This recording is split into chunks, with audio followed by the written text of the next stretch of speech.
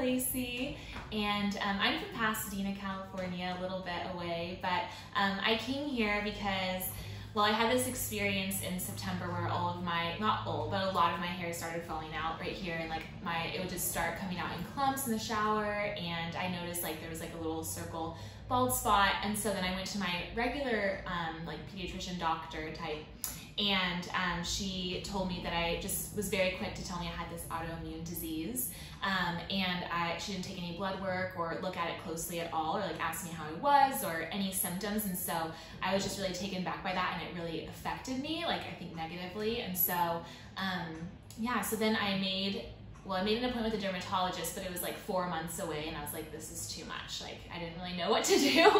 And so then I came to Dr. Lisa, and even just like after the first moment, I knew that like something was gonna be different. She just like welcomed me with like these huge open arms, and like she was just so full of peace and like kindness, and she actually listened to me, and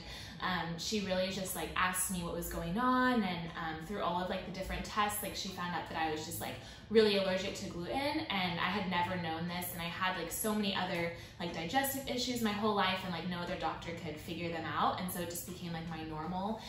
But then after going off of gluten for like even just a few months, I noticed a difference, and I've been off of it since October, and now it's the end of February, and all of my hair has grown back, and I have like absolutely zero like stomach issues, and that's like been a thing my entire life. So